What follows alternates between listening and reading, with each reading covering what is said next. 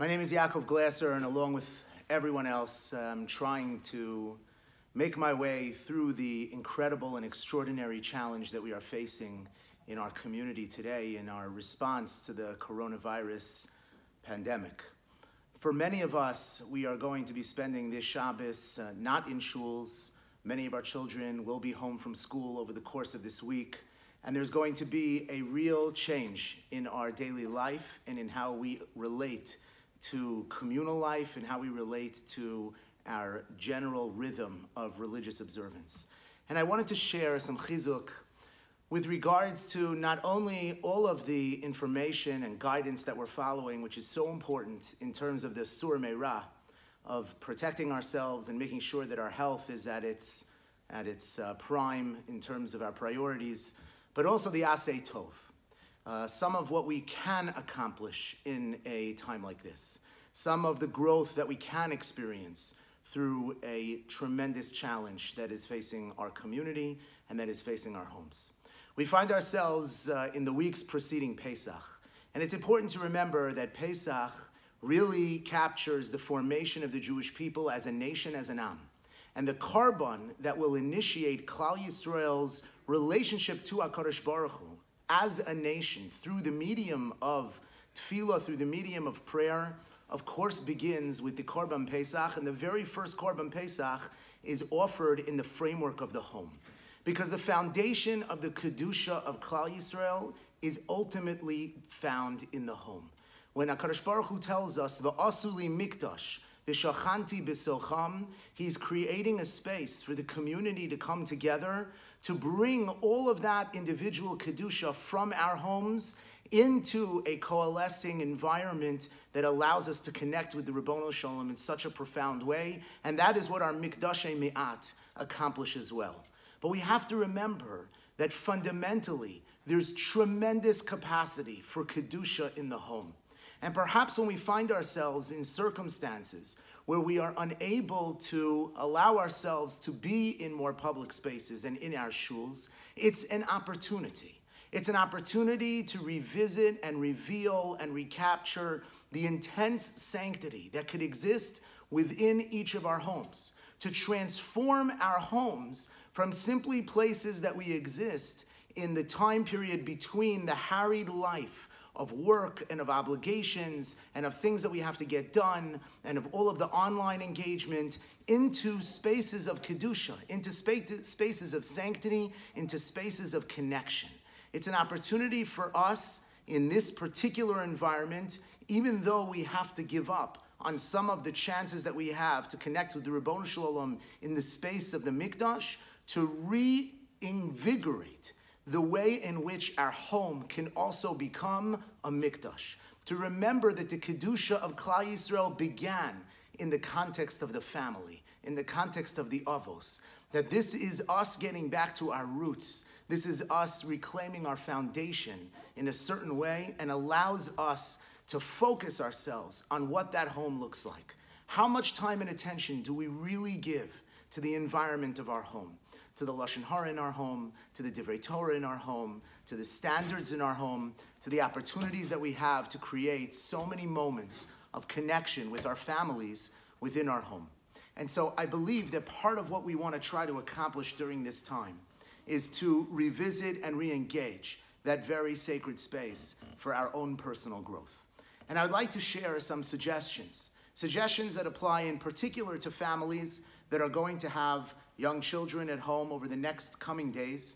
And as we work to transition the sentiment and the emotions and the sense of experience of all of this from what to many of them is quite frightening and quite isolating to a space where we can accomplish things that are proactive and engaging and inspiring and uplifting, I have some suggestions that I'd like to share in terms of things that we can do, practically speaking, in the context of our homes. So first of all, I believe that it would be incredibly helpful to create some structure in the home.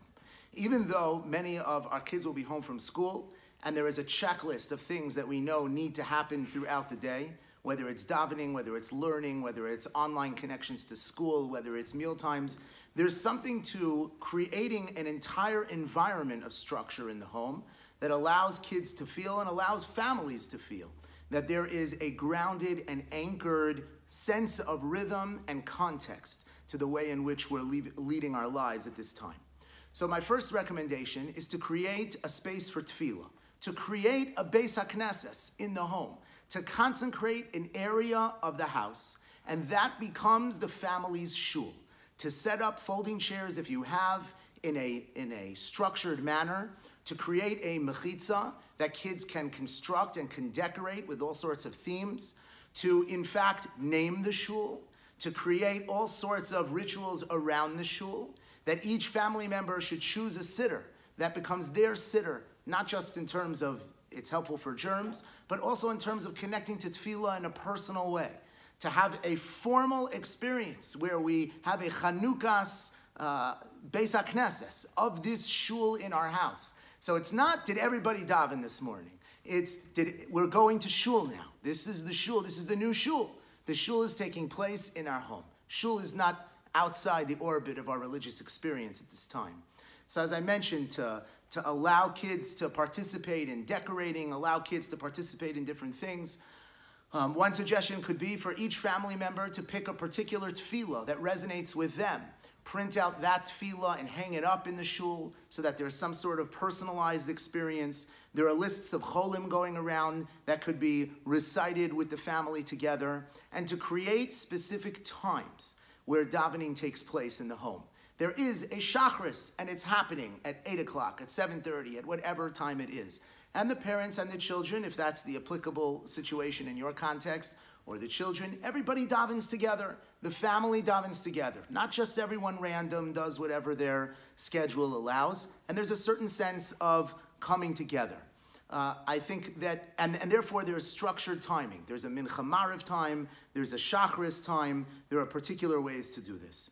I think we could also simulate some of the idiosyncrasies of the shul Shabbos experience to create announcements for your family's shul for this Shabbos, with the name of the shul, listing the times to Tefilah, listing mazel tovs to members of the family for things that they accomplished over the course of the day. Maybe someone in the family writes the Dvar Torah.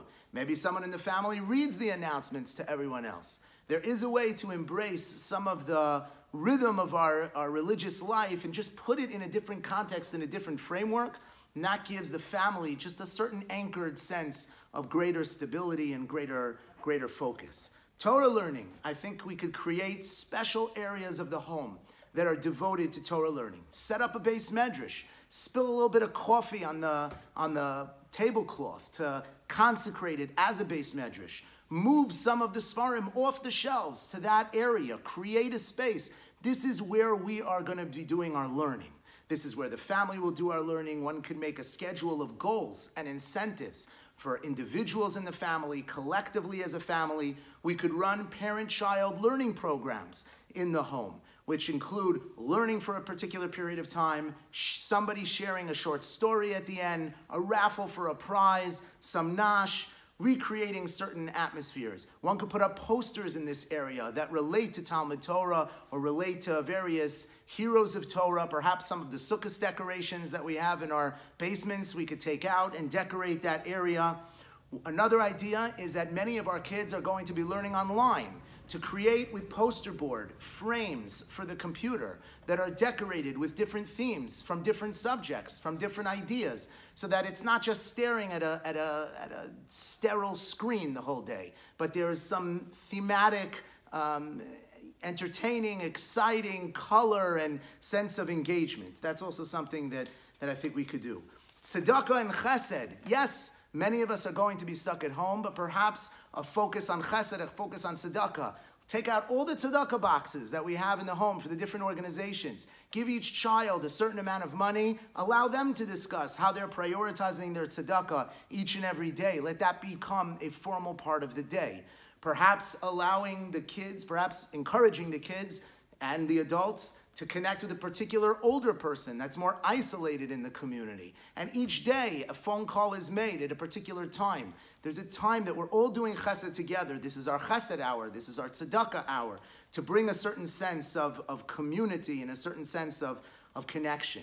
I also think creating a happy place, taking a corner of the house and maybe ordering online streamers and posters and balloons and creating a certain section of the house where we can go to just recreationally enjoy ourselves a little bit, and a certain sense of letting go, a certain sense of connection, a certain sense of being able to be with each other, not just in whatever the chaos is of that particular space in the home, but that there's a part of the home that's consecrated for enjoyment and for having a good time, for joking around, for connecting in that way. I think music in the home could provide so much.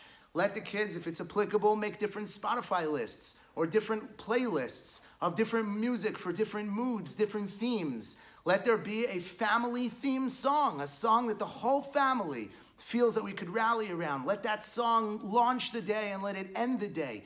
There are so many different ways that we can look around our homes and see the potential for creating the excitement in learning, the excitement in Tefilah, the excitement of being together in the home.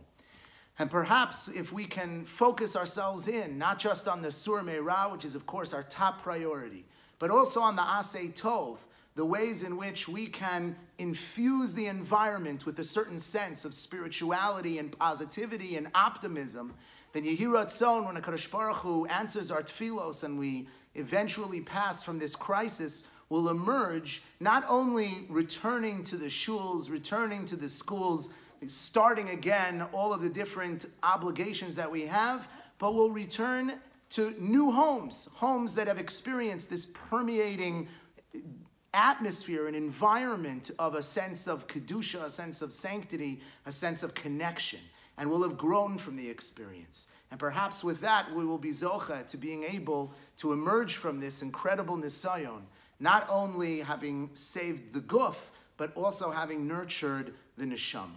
Yiratzon, we all daven that HaKadosh Baruch Hu should have rachamim on all those who are ill and all of those that are struggling with this in so many different ways. And I know how difficult it is on so many different levels. HaKadosh Baruch Hu should give das and bina and wisdom to the leaders of our community who are shouldering incredibly challenging decisions.